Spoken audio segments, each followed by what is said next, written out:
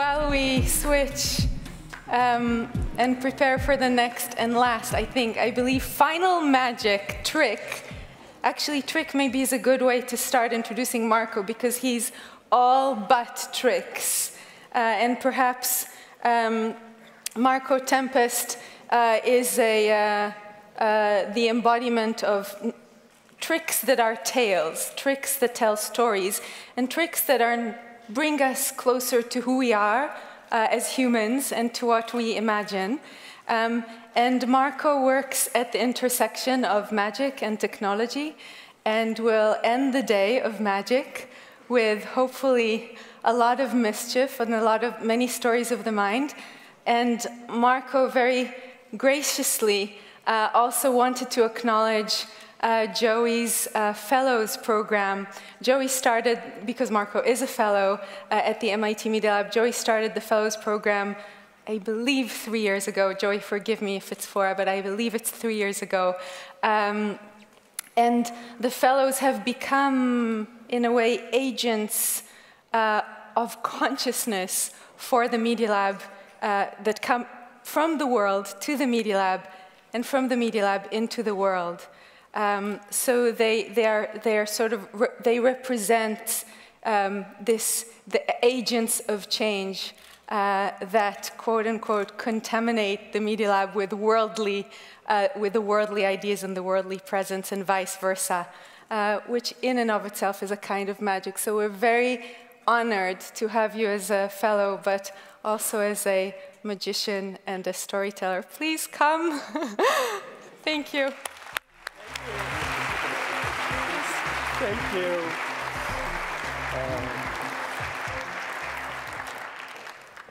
Thank you. As you already heard, my name is Marco Tempest. I'm a cyber illusionist, which means I combine magic and technology to create, well, something a little different. What you're about to see uses augmented reality, a layer of computer graphics superimposed over the real world.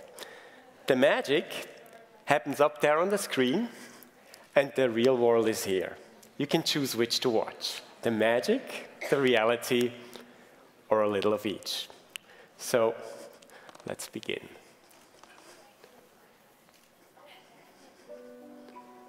Today is a special day, a day that we are all sharing, a day that will never be repeated, a day that we will all remember because of this, the calendar. 12 months, 365 days, sometimes a leap year. These days keep a record of our journey through time, past, present, and future. And we all think that one of these days is more special than the others. Our birthdays. This is mine, December 13th. It was on my 6th birthday that I saw my first magician. He produced a rabbit out of a hat. Abracadabra! If you are of a mystical disposition, you could say that this one day, this particular birthday, did indeed influence my future career. You'll be glad to know that I no longer wear the hat.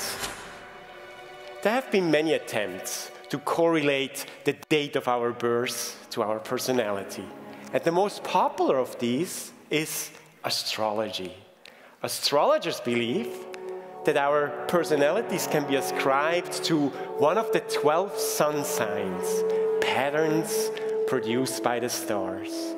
So I'm not only born on December 13th, I'm also born under the star sign of the Archer, Sagittarius. Oh, sorry. I read horoscopes for fun, but I don't take them very seriously. But then again, we Sagittarians are renowned for our skepticism. The Swiss psychiatrist Carl Jung took a different view.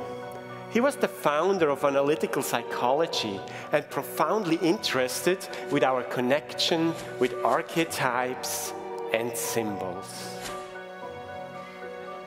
We are born at a given moment in a given place And like vintage years of wine, we have the qualities of the year and the season of which we are born.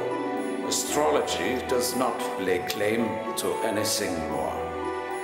Perhaps we shouldn't dismiss the astrologers too easily. Our own biological clocks depend on the movements of the planets. The sun, after all, rules our day.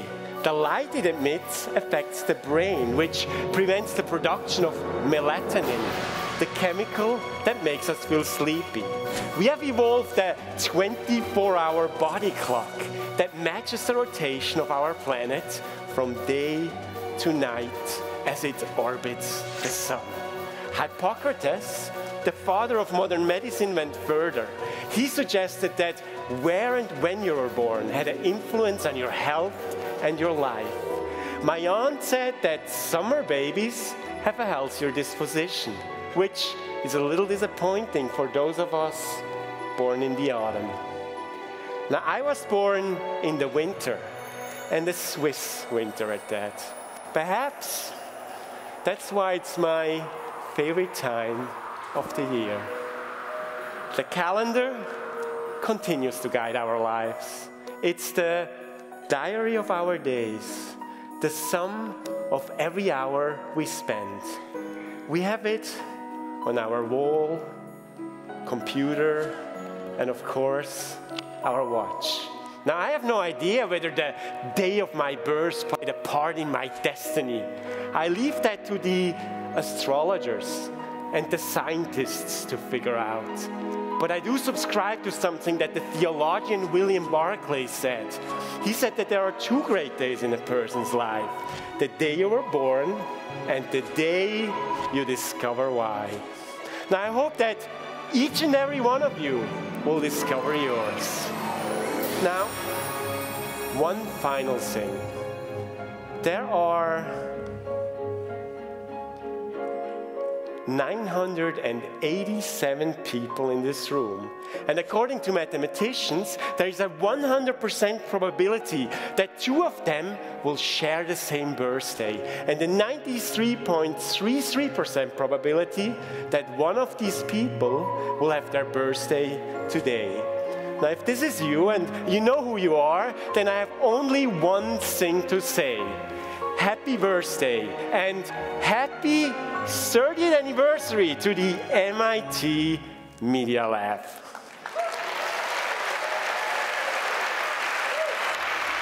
Thank you. Thank you very much. Thank you.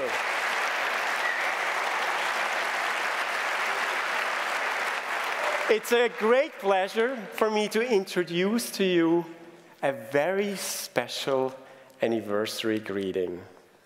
And here it is.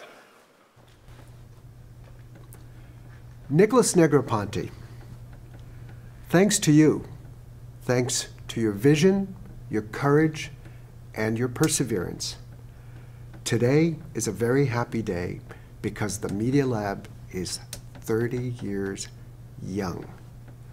And I say young because the essence of the Media Lab is to stay young and to continue to invent forever. So it will begin again and again and again.